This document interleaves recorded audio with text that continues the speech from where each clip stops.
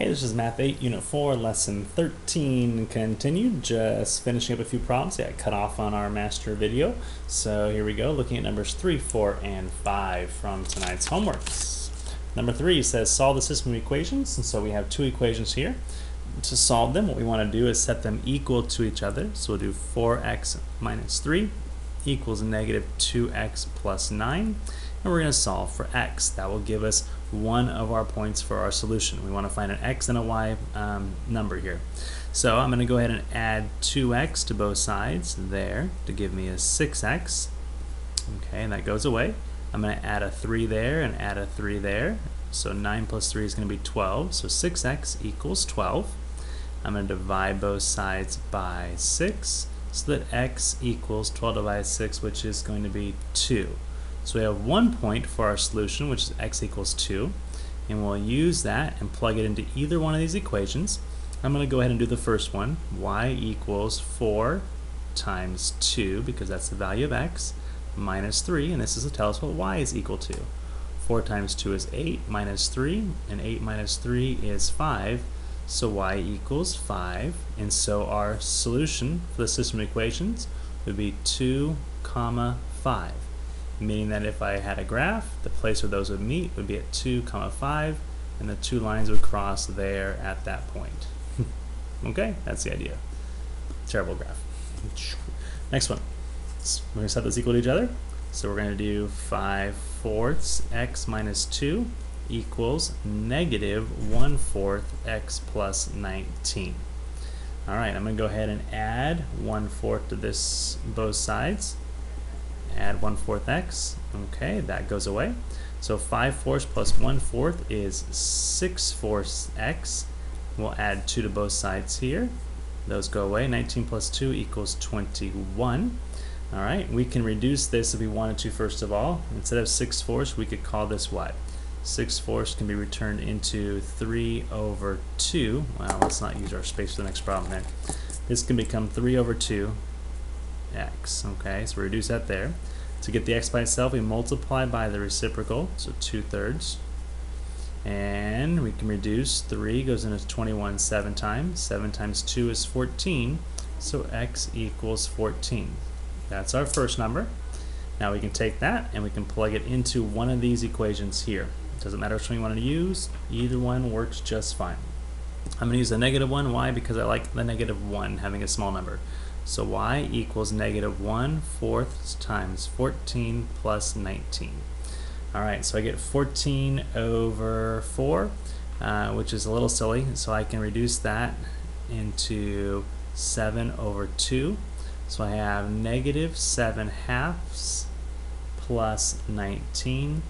Alright, negative 7/2, not really a number I work with too often, but negative 7/2, if I want to change this into a mixed number, 2 goes into 7 3 times, right?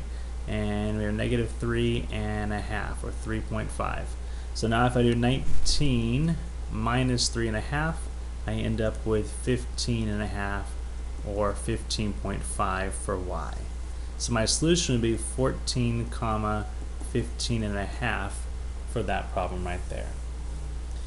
And finally, our last one, number 5. It says to solve this equation here, first using the distributive property and then without it.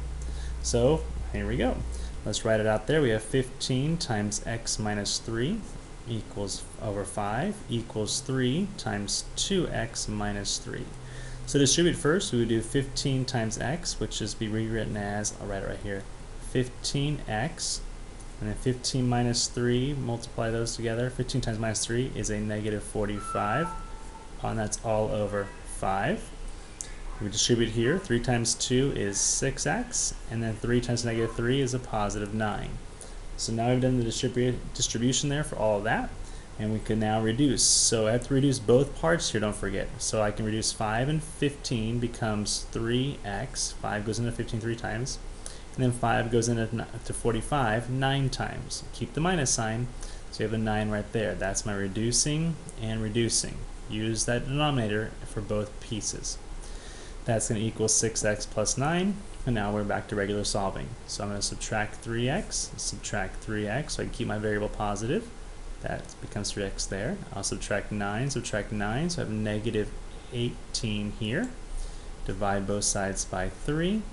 In this case here, negative 18 divided by 3 is a negative 6, which is the answer for what I got there. Something looks a little bit off. Looking at my notes here real quick. What did I do? 3x, 9, 3x minus 9. 3x minus 9 equals 6x minus 9. And then we got rid of the 3x. 6x. Oh, that's what happened here. Oh, I'm so sorry. 3 times negative 3, back it up here, is a minus 9. So sorry, good thing I'm checking my work. So if you're just skipping ahead there, be careful. I'm going to erase a lot of things here. So sorry, let's fix this here. 3 times negative 3 is negative 9. So now I need to add 9 to both sides. And so when I add 9 over here and add 9 here, this becomes 0. Okay, so 3x equals 0, which tells me then that x equals 0.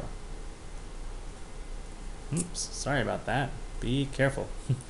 Alright, and the next one, let's see what happens here without distributing. We have 15 times x minus 3 over 5 equals 3 times 2x minus 3.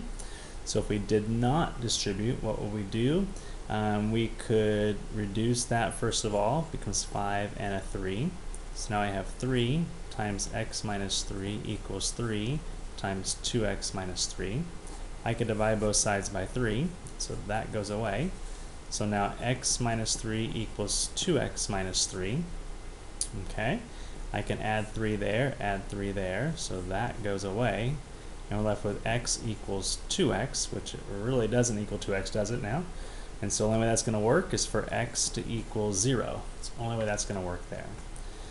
Okay, so now we got to check it out to see if it actually does work. That's our check our solution part here.